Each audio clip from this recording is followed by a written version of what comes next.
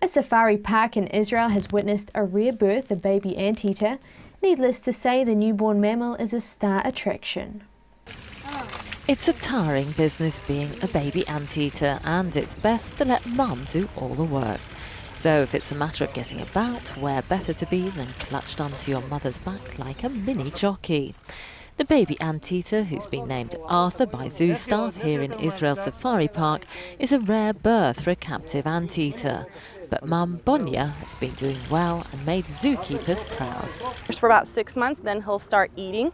Like anteaters in the wild, he'll hang on to his mother's back for about till that age. She'll carry him around his back.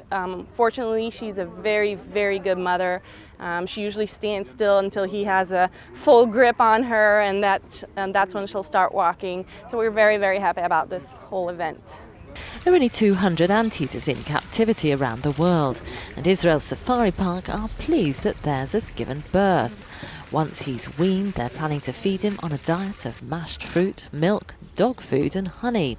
Sounds pretty nasty, but you'd think it's got to be better than ants.